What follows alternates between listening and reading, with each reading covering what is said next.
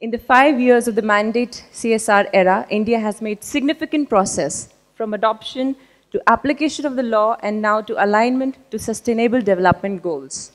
CSR interventions have attempted to tackle many development needs, brought about rigor in monitoring mechanisms, and promoted adoption of new technologies, strategy, and global standards in implementing development programs.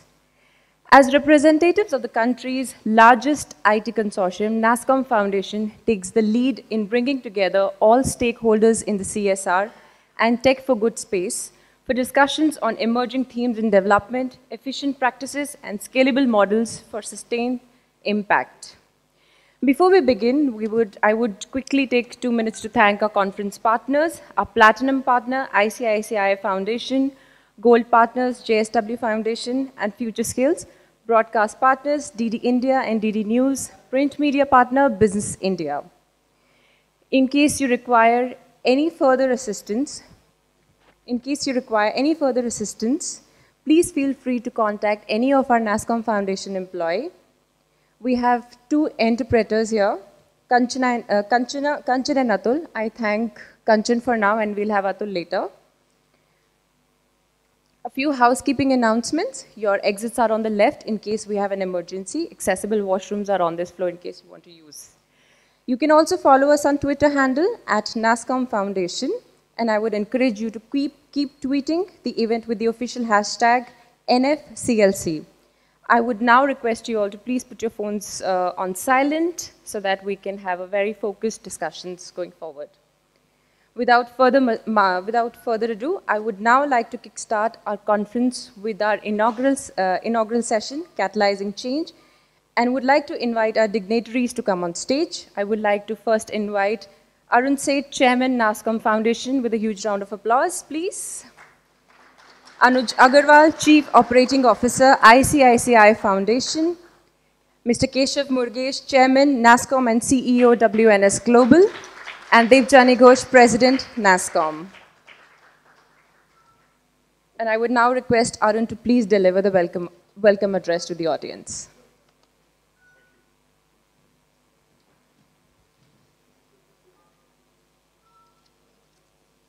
Thank you very much, and welcome, ladies and gentlemen, to this conference today.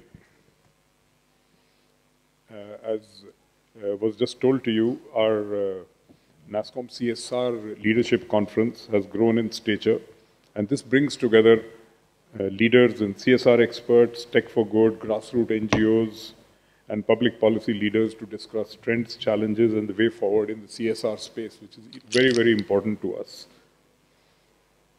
And this conference is aiming to create learning opportunities for the ecosystem, our best new practices in CSR, and impact on technology. And one of the things that I've always observed is, I'm going to ask a question of you guys. Which is the largest NGO in India? Anybody would like to guess? Large means in terms of scale. That's not, I mean, it gives money out, but I'm saying in terms of operating NGOs. I mean, I would guess, you know, people like Akshay Patra and others are very large. I also on the board of HelpAge India, but our revenues are, I mean, or rather spends are maybe 120 crores, 200 crores. In terms of $1 million, there's not even 50, 70 million dollars.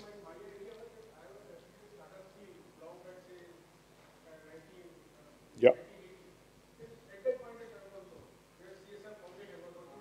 Yeah. So I'm making a different point. I'm saying with Bangladesh has an NGO which does $500 million. I'm saying we are India with 1.3 billion people. So I'm just leaving it as a thought to you guys. How do we scale this issue for poverty, for development? So it's not about the numbers. It's what do we need to do to scale it? And I would pose that, you know, what NASSCOM Foundation and all are doing is that we should certainly use technology to scale good, rather than spending more money for the heck of it. I mean, my own example at HelpAge, we use Oracle. We have a lot of our board members initially said, why the hell are you spending so much money on Oracle?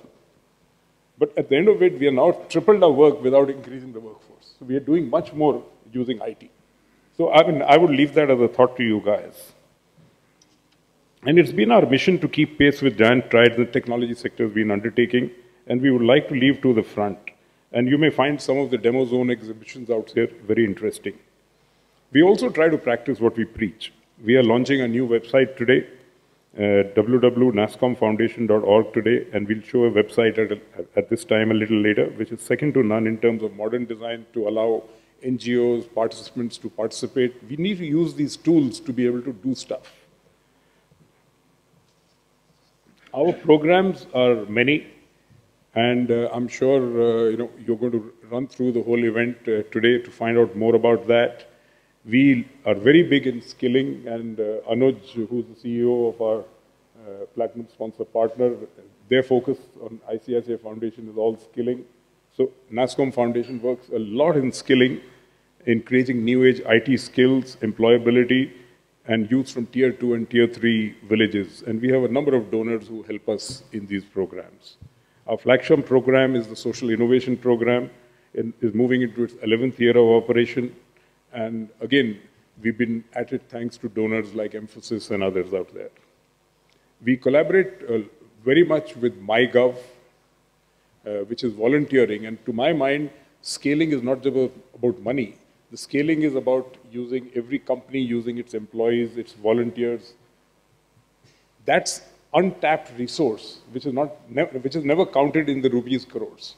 So how do we use volunteering and using technology to match the need of the volunteer with the need of the NGO out there? And I'm pretty sure whatever MyGov is doing, whatever My Kartavya at NASCOM we do, all these efforts will help us to scale this particular thing. We continue to work in the area of disability, channeling efforts, and supporting livelihoods in this particular space. And that's a particular passion of our CEO, Ashok, who's here. And I'm sure he'll be talking to you people a lot more about this. And our digital literacy centers are spread across the country, and we continue to provide access to technology to the masses in this way. And the last program is Big Tech, where NASCOM's foundation is the largest software donor. We work with various companies to give technology to NGOs to enable them to raise more money, do their operations more efficiently. This is all part of what NASCOM's foundation and DNA is, using technology to scale good. Our future focus, we aim to collaborate in CSR and the tech for good space from the front. Our aim is to bring together multiple stakeholders in this space and to create impactful partnerships. I must say that my IT industry is the leader in building and propagating in tech. And Debjani, who's our president, will talk a little more about what we do, and I don't think she needs any more introduction in this. But at NASCOM Foundation, our idea is to work with a majority, about 70%, with our own member companies, which are nearly 3,000, and be able to channelize their CSR money. Each of them are like small amounts, but how do we channelize into 6, 7 big programs so that as a nation we make a huge impact? And I believe that's where NASCOM Foundation is, and we don't only work with our IT companies, Anuj, for your information. We work a fair amount with others in banking, in retail, because the skills issue is common across. And as I said, NF plans to become the lodestone for focusing the efforts of all these, with these 6 or 7 big things that we do. And our foundation's role is to continue to foster collaborative efforts in this industry. And we get great encouragement from the IT BPM industry with its impact on the ground. And our philosophy is very simple. We will continue our efforts in mobilizing collective social responsibility by giving back to communities and maximizing the industry's resources and expertise. The agenda for the next 8 hours is going to be very interesting to you people. A number of eminent speakers are here who will discuss pertinent issues about what are the areas to focus on development, how do we get there. More important is, I don't think we need any more strategies. We just need more execution on the ground using technologies. Simple message that I would leave for this conference. And I'd like to thank our partners, especially ICI Foundation and others who always helped us to get where we are, and have a great conference. Thank you.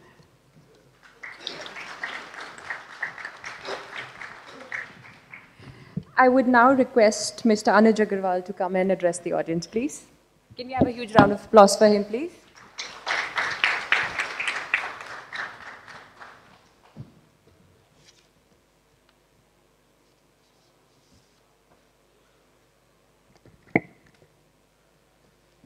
Mr. Keshav Murugesh, Chairman NASSCOM, Ms. Debjani Ghosh, President NASSCOM, Mr. Arun Seth, Chairman NASSCOM Foundation, dignitaries, delegates, colleagues, and dear friends. A very good morning and a warm namaskar. It is my proud privilege to be standing amidst you in this prestigious CSR conference. I am sure there will be valuable interactions by subject matter experts during the course of this conference. Being in the field of skill development and working for inclusive growth, I will share my thoughts with you on catalyzing change through inclusive growth. With reforms in our country during the last 2 decades, we are one of the fastest growing economies. The benefits have been coming. The number of poor in our country have been reducing. India has been able to move 133 million poor households out of poverty and double the middle class population from 300 million to 600 million. India's growth, however, is still very focused in urban areas and has a lot of regional imbalances. The growth has thus failed to translate into the well-being of large number of deprived and underprivileged. It is estimated that 80% of the poor population in our country lives in rural areas.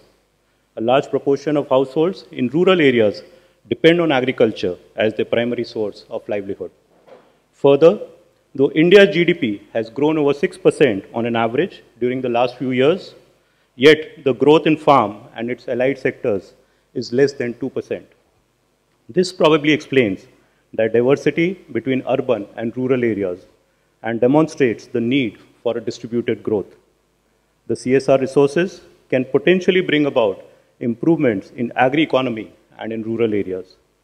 Many companies have rightly identified this as a focus area to catalyze change. As the urban sector is growing rapidly, the consumption story is also getting strengthened. The increasing population in the middle class is the new market for consumption. This aspiring middle class is a key consumer of products from the farm and allied sectors. Dairy products, poultry, processed food, etc. is seeing an increasing demand in our country. This creates an opportunity for the rural population, including those from the weaker sections, whether landowning or landless.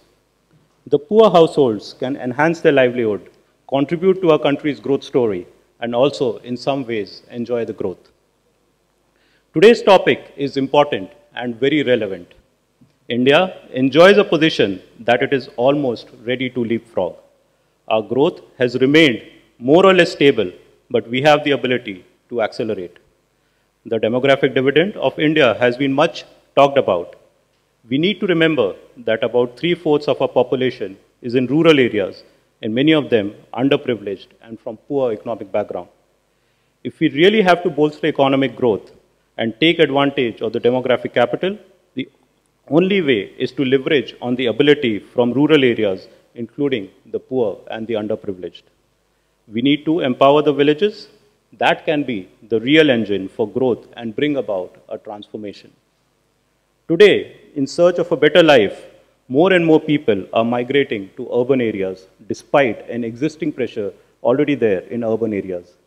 If we have to see distributed growth and for it to be sustainable, we need to create opportunities in rural areas and stop the migration to urban areas. The thinking has to be different from the conventional industrial or employment model. There could be various ways to foster economic growth through inclusive business. The following points, if addressed properly, could well trigger the desired results in a sustainable manner. The first pillar, skill development, and Mr. Seth talked about it.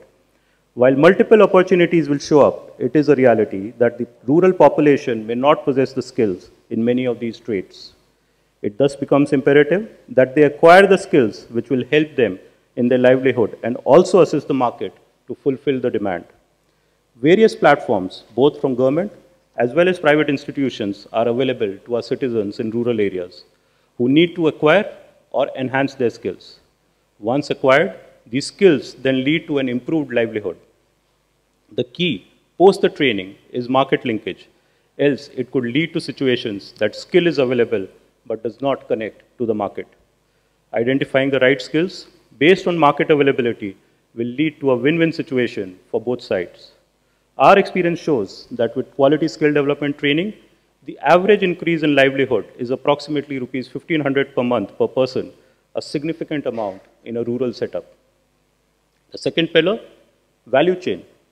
Staying on agriculture, a typical market activity for a farmer is to sell his produce to a broker, either as an individual seller or as a collective. While the collective approach would increase the negotiation ability of the farmer and hopefully get a better price, it does not necessarily ensure that there is an available market. Take, for instance, a situation where the previous year the onion crop had fetched good prices, and as a result, most farmers in the region decided to cultivate onions in the current year, leading to a glut, which could result in not only the price crashing, but there being such oversupply that there is no market for onions, even at throwaway prices. This is a familiar story to anyone who has been tracking the Indian economy for the last decade or so. Thus, the sustainability of a farm enterprise comes into question. The possible solution is for the farmer to become an element of a value chain. Most businesses, by nature, seek stability to ensure their own sustainability, and hence work to maintain a value chain that does not throw any surprises, but works like a well-oiled machine. Each element of the value chain gets an economic reward, which is commensurate with the value addition that they provided. The value chain addresses a big problem for the farmers, that is perishability of the product, and helps create alternate products which last longer, thus creating sustainability. The third pillar, technology-backed information systems and financial solutions. India is the IT leader giving multiple solutions globally. Our own country should be able to reap the benefits of this strength. Technological solutions in areas of accurate weather forecasting, soil health analysis, suggest the produce based on topography and soil, price movement tracking in market, creation of local e-marketplace can be a force multiplier for capability building and inclusive business. One of the things which hampers business is hurdles in easy flow of money. With the increasing penetration of mobile telephony in our country, including rural areas, it has a big potential for e-payments. And villages are already using it for smaller transactions. If the entire supply chain adopts this technology, it will lead to enhanced efficiency and will give growth a fillip. Any steps or initiatives in the direction of improving digital payments will give long-term gains for the market players as well as our country. Let me give a couple of examples to illustrate what I have spoken so far. The first one is about a village, Machigundahalli, near Chikmagalur in Karnataka. This coffee and pepper growing area has 807 households, out of which 506 are landless families. The landless work as laborers, earning about 250 rupees a day, that too only for 180 days in a year, depending on seasonal activity. During the village empowerment program, based on analysis and discussion with experts, it was identified that mushroom could be a good product for this region, and it does not need much space for cultivation. 67 villagers received training in mushroom cultivation, and within 6 months, 60% of them had started growing oyster mushrooms. This gives a potential of earning approximately 5,000 rupees per month for every family round the year, and since it's a vitamin and protein-rich food, also improves nutrition in their own food by self-consumption. Today, in less than 12 months, this village is known as Mushroom Village and sells approximately 30 kgs per day. They soon realized and have now got into value chain to beat perishability. The villagers are also selling dried mushrooms across the state for exports. With the permission of Chair, I would like to show an AV after I have completed. The other example is about a weed called lantana.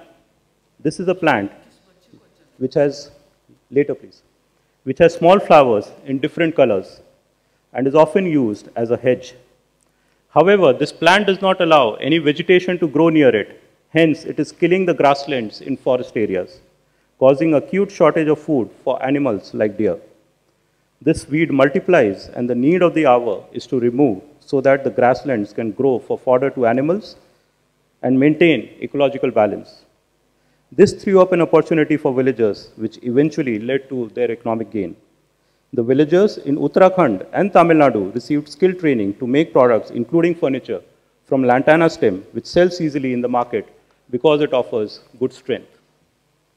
So, while a problem for the forest and ecology was being solved, it created value for the villagers in a sustainable manner. Research shows that this option can now be taken to the next level for product development. A very recent experience was when I checked out of a hotel in Uttar Pradesh. After I made the payment, the executive politely told me that there is a memento for me from the hotel. She put across a necklace to me which had very large beads in multicolor, a product any foreigner will love. Looking at the confusion on my face, she told me that the beads are made of clay from the banks of holy river Ganges at Varanasi. A very simple item, but tremendous value for the receiver, and in the process, creating value in the supply chain. For all this to be sustainable, creating rural enterprises is most important. The rural population is quick to grab the opportunity, and if right environment is created, many such rural enterprises will come up, which will help multiply the gains across the chain. These rural enterprises should work on local products and its production, which shall not only provide uniqueness, but also the competitive advantage on cost. Another benefit of these rural enterprises will be, depending on scale, they shall employ local youth, leading to employment generation and enhanced disposable income.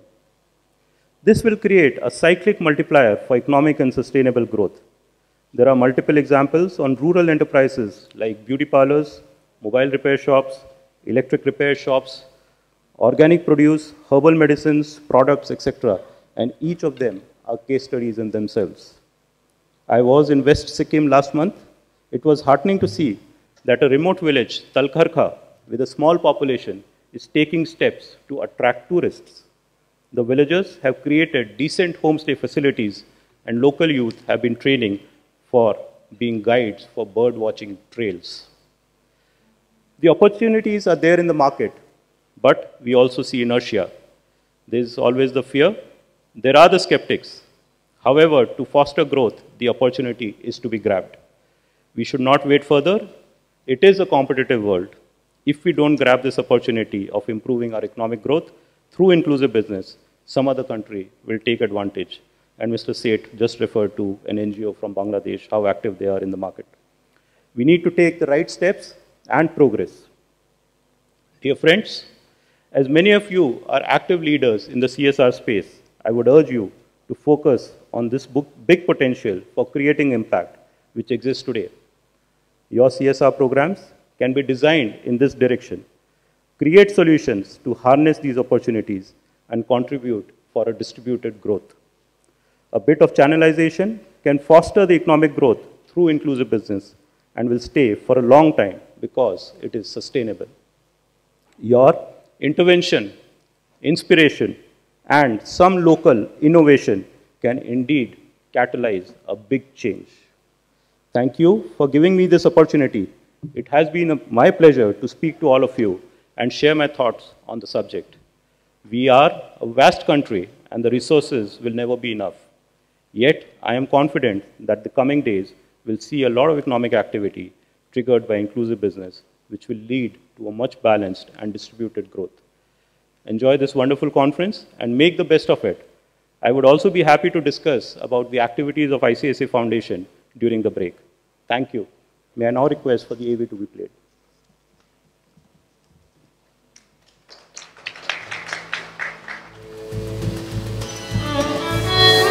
मैं विनोद राज, मैं इस चुनौती से लड़ने के लिए तैयार था। मेरी आंखों में रोशनी भले ही अधूरी थी, पर खेलों में कुछ कर दिखाने की हिम्मत हुई थी। बचपन से ही एक ही सपना था, अपने जिले, अपने देश के लिए नाम कमाऊं। और अपने अप्पा और अम्मा के सर से जिम्मेदारियों का बोझ कम कर दूं, पर मेरी जीत की चमक मेरी आंखों को ही चुभ गई। मेरी आंखों की रोशनी पूरी तरह से चली गई, हालत और खराब हो गए और चलो अप्पा चल बसे। ऐसा लगा जैसे अम्मा के कंधों का सबसे बड़ा बोझ अब मैं को दूं, पर अम्मा ने कभी उम्मीद नहीं छोड़ी और ना ही मेरा। फिर एक दिन उन्हीं उम्मीदों में एक रोशनी की किरण नजर आई, जब ICICI फाउंडेशन का एक ट्रेनर ने मुझे और मेरी अम्मा को मशरूम कल्टीवेशन कोर्स के बारे में बताया। ये कोर्स बिल्कुल फ्री था, कहने को बस 15 दिनों की ट्रेनिंग थी, पर 15 दिनों ने हमारी जिंदगी के सारे दिन बदल दिए।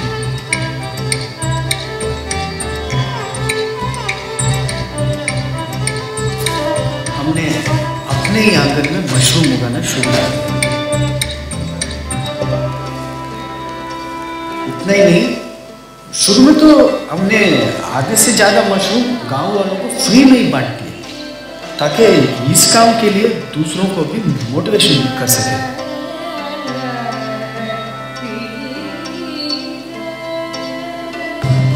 पहली बार ऐसा हुआ, खुशियां उनकी आंखों से भी दिखाई देती है। ICICI कोर्स को किए हुए बस 10 महीने हुए और हम महीने का करीब 100 किलो से ज्यादा मशरूम उगा लेते हैं। सुपरमार्केट से लेके बड़े बड़े संस्थाओं तक हमारे मशरूम सप्लाई होते हैं। ICICI एकेडमी में भी इस कोर्स का ट्रेनिंग देने जाता हूँ। जो विनोद राज कभी कच्चे मकान में रहता था, आज अपना पक्का घर बना रहा है। बस एक स्पोर्ट्स एकेडमी खोलना चाहता हूँ, ताकि जिस जिंदगी को जीने का सपना मेरे बचपन में कभी देखा था, वो जिंदगी दूसरे बच्चे जी सके। आंखों ने रोशनी छोड़ी, सपना देखना नहीं। Thank you ICICI bank. लाखों लोग आज अपने पैरों पे खड़े होकर मुस्कुरा रहे हैं। हम चाहते हैं ये संख्या बढ़ती जाए, ये हुनर की दुआ सबको लगती जाए।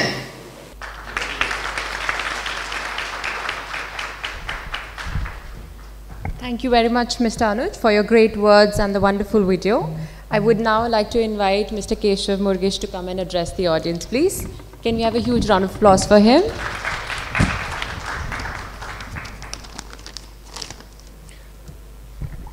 Well, good morning, everyone, and it's wonderful to see so many people in this audience. You're obviously a very important part of all the initiatives we run, the companies we run, and it's wonderful to see that this hall is already completely filled up. You know, many years ago, the first president of NASSCOM, when he was asked what NASSCOM stood for, he said, roti, kapda, makan, or bandwidth. You know, as I look around the room, it's reduced quite a bit, but I see that a lot of people are still leveraging bandwidth quite a bit. But it's wonderful to see that so many of you are also involved through your companies in terms of the first three, roti, kapda, or makan.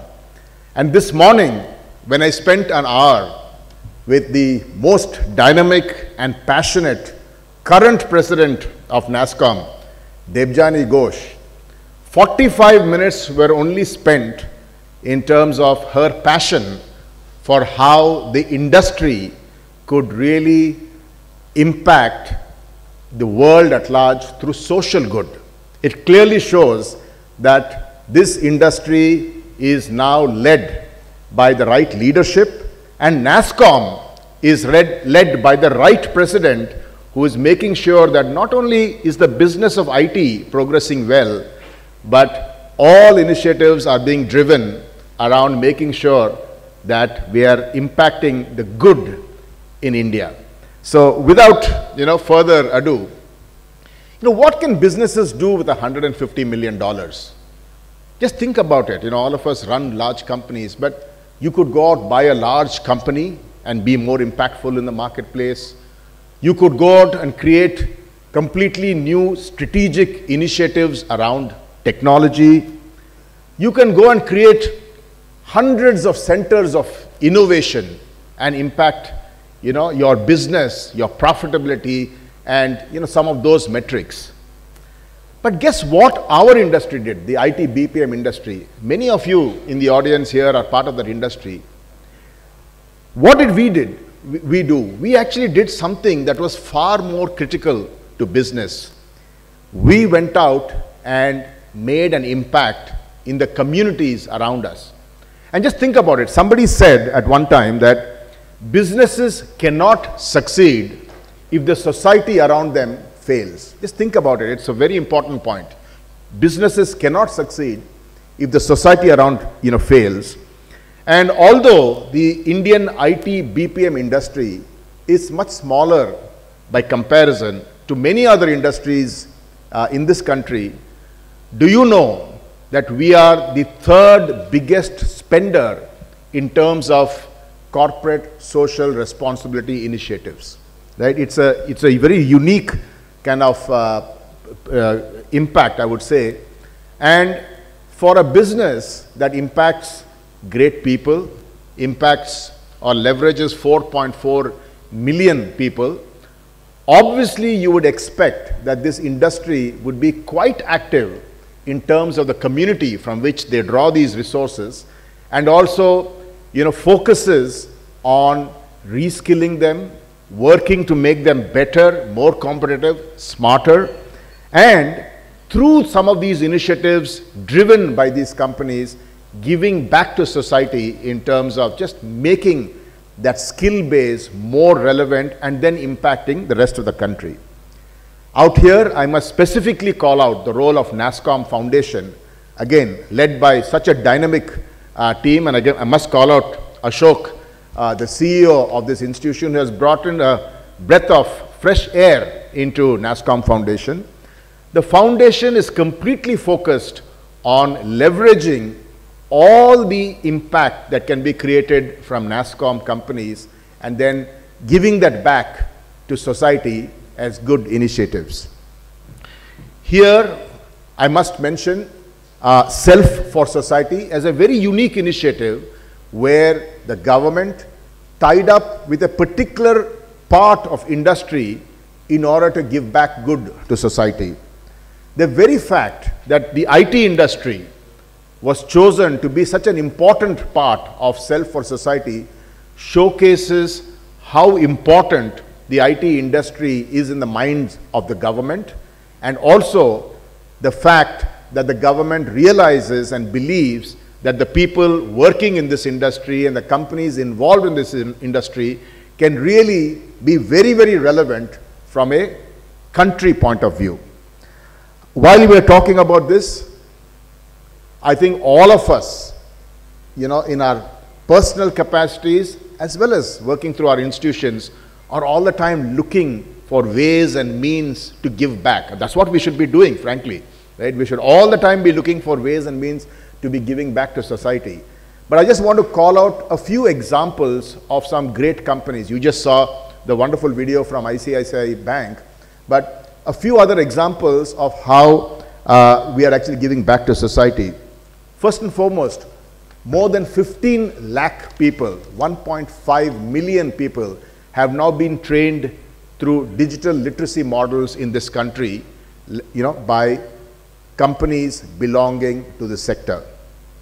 I must point out that companies like Cisco and Intel have set up school and college level programs that actually prepare next generation talent for some of the new disruptive models like emerging technologies like artificial intelligence, machine learning, IoT, 3D printing, things like that. Microsoft, SAP, IBM, eClerx, Cyient, and Symantec are actually impacting employability of people by actually focusing on underprivileged youth and training them in technical and soft skills. Similarly, there are other companies like Cisco, Dell, and Mindtree that are also running end-to-end impact models that are impacting healthcare, impacting virtual classrooms, and also helping with creating technologies for the disabled. Other companies from a business process point of view also are doing things very interesting around cyber security and many other kind of initiatives. And it's so nice to see that every company today is now leading this initiative. And for me, when I interact with CEOs of companies, I realize that the soul of those companies really are the CSR initiatives of those companies. So I must congratulate all of you for being such an important part of the soul of each of your companies. So where do we go from here? I think that's the key question that I would like to leave behind. I actually believe that the power of technology can be leveraged significantly from here in order to impact corporate social responsibility in an even more impactful manner long term. And I believe that technologies such as AI, blockchain, and the IoT can be leveraged well. Now, while traditionally we would think that these technologies can be leveraged more from a skilling or a reskilling point of view, the reality is they also can be used in different ways, provided we run very focused initiatives around them.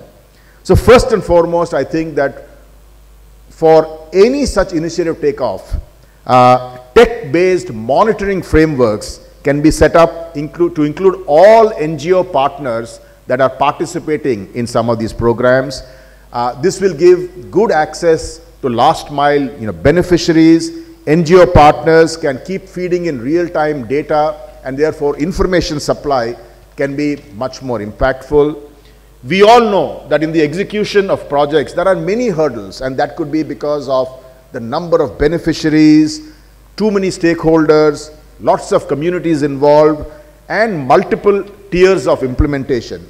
And probably here, blockchain can be a technology that can be used to solve the problems and make sure that information is available for various stakeholders to get in and really leverage that information to be part of the value chain.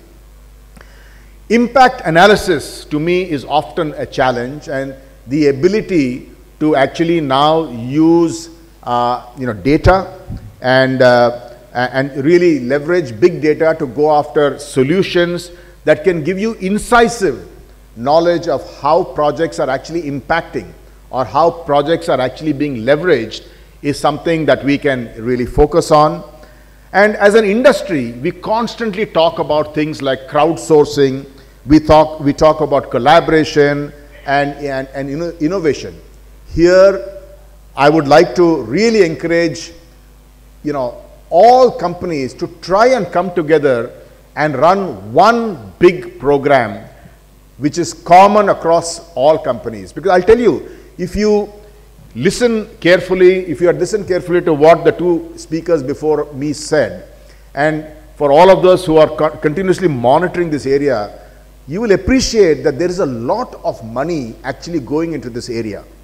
Some of it is not being coordinated in order to give the best impact, and therefore, if we can all come together through institutions like NASSCOM Foundation to say that together, while each company may run different initiatives, in one area, we should come together and drive one big initiative that NASSCOM Foundation can then present as contribution of the industry to the nation. I think it can have amazing impact. I must leave the stage now, just leaving with you the wonderful words of Anne Frank, the Holocaust survivor, and she said, "How wonderful is it that nobody need wait a single moment before starting to improve the world." So with that, I would request all of you to enjoy this conference. I would request all of you to make new friendships, new affiliations. Each of you belong to a particular company, but together you can actually transform this country and the world.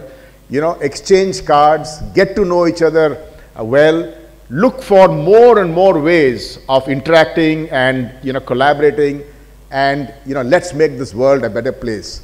Before I leave, one last saying, but it's from Victor Hugo, and he said, "For the bold, the future is only opportunity." So just go out there and be bold. Thank you.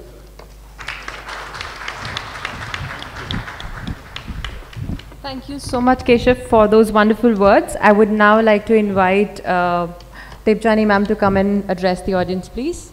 Can we have the huge round of applause, please?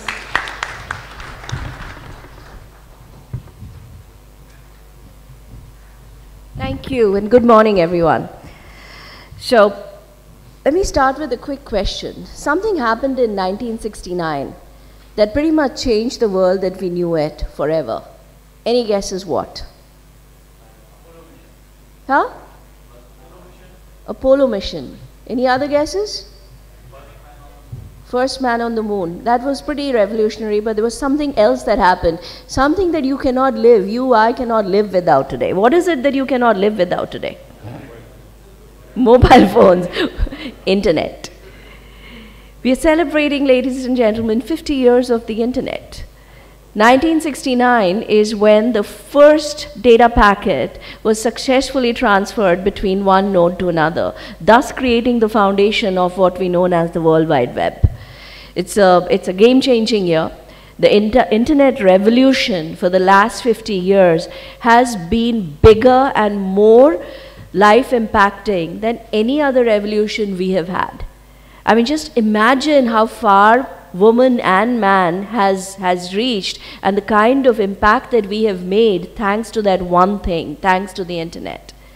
But you know what's most exciting? I mean, I loved Keshav's last quote about what Hugo had said, that for the bold, the future is only about opportunities. Because the future is way more exciting than the past. Our possibilities, what we can do going forward is even more powerful than what we've been able to achieve in the last 50 years.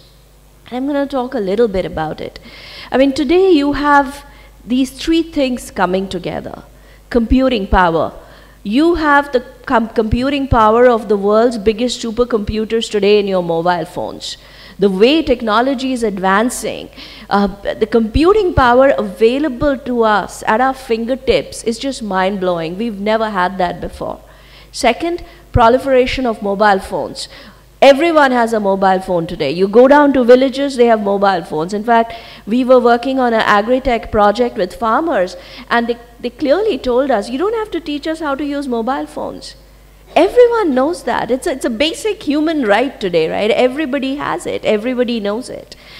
And then the third is the emergence of the cloud, a secure cloud. It's becoming a reality. And these three coming together can create or give us the power to solve problems that we have never been able to solve. But there's a secret sauce missing. Even when you pull these three things together, there is something that's missing. There's something that's needed to create the magic. Any guesses what that is? What's that fourth ingredient that's missing? You've computing power, you've cloud, you've mobile. What's the fourth thing that's needed to make that magic a reality? Thank you. People. And I think that's the point to ponder today, and that's the point that we really have to get today. You know, they say that artificial intelligence, or rather the AI revolution, is going to be way more powerful than even the internet revolution. But I think we are at that point in road where the road is going to break off into two, and we have to choose one path. One path where AI stands for artificial intelligence. The other path where AI stands for augmented intelligence. What's the difference? It's both AI. They're both machine learning. But there's a big difference between artificial intelligence and augmented intelligence. Artificial intelligence is about the machine. Augmented intelligence is about the machine working for the human. It's about the machine ensuring that the human, rather than replacing the human, it's about making the human more productive. It's about making the human more effective. And who decides? Who decides whether we go left or we go right? Whether we make it all about the machines or we make it about the man and or human and machine. It's us. We are the ones, companies, countries, people, we are the ones who will decide which way do we want to go.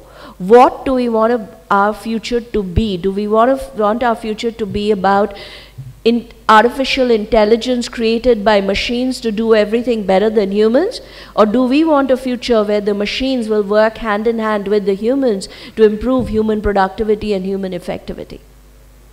Now, being an eternal optimist, I'm hopeful that we will choose the latter path. And we will make our future about human and machines, or human intelligence augmented by machines. And that today is really the key differentiator. You know, the business model, the competition model of business is completely changing. It's no more how much technology one company has versus other. Everybody has technology. Technology is the great equalizer today. Everybody has access to the same technology. What makes the difference are the people. What kind of people? What are you able to do with the technology? What are your people able to do with the technology? And I strongly believe that the future leaders will be determined by their ability to do good. The companies, the countries that really leverage technology to solve some of the biggest problems facing humankind are the ones that will be known as our future leaders. And this is where I think the role of CSR is going through a fundamental change. Today, CSR is not that thing that good businesses do.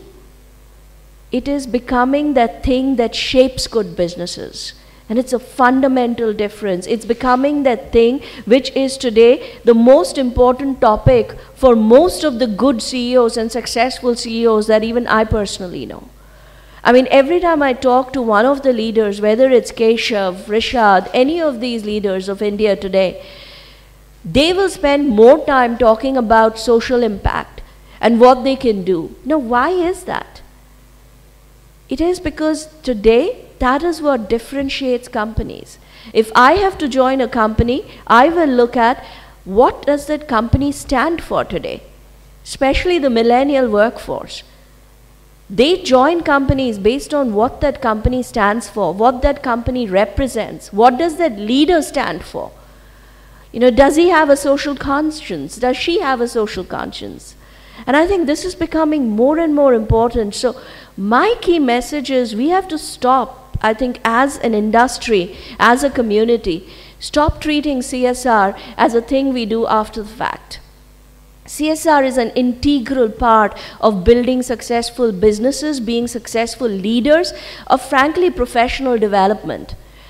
It's a way for companies to unleash that passion that every single employee has and put it to some good use, which builds loyalty, which builds that feeling of I can make a difference. And every single one of our employees can make a difference. I'll end with a beautiful example from NASSCOM, a NASSCOM employee. One of our employees in Chennai was recently affected by Cyclone Gaja pretty badly. His entire family, home, both parents, both sides of parents, his wife's parents and his own parents, were completely destroyed. He came and asked for a few days leave to say, I want to see what I can do to help. Take as much time as you want. Could sense that in him, could sense that passion, could sense that determination that I am going to do something. So take the time off. Not just take the time off, but tell us how we can help. For nearly 3 weeks, he was on the road every single day, moving from one affected area to another, organizing, working with the industry, working with local communities to organize meals, to organize clothes, to organize stationery for the kids who couldn't go to school because their school buildings had been destroyed. And he touched the lives of thousands of people, just this one person. And I think that's what we have to realize. Somewhere in us is that power to change the world, is that power to really make a difference.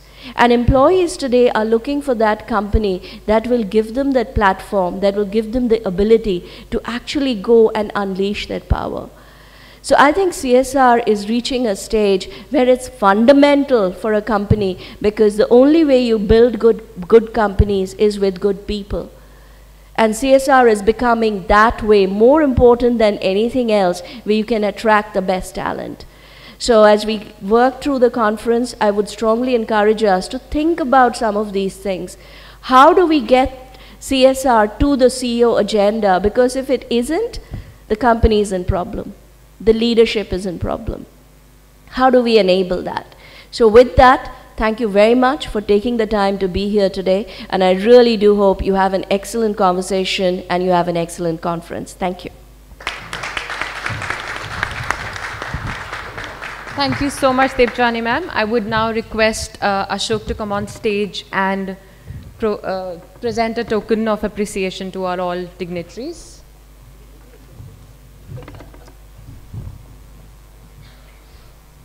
We would start with Mr. Arun Seth. Can we have a round of applause, please, for Mr. Anuj Agarwal?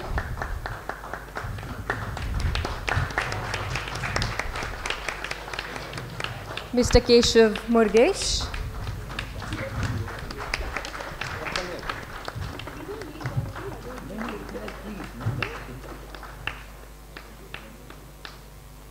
And finally, Debjani ma'am.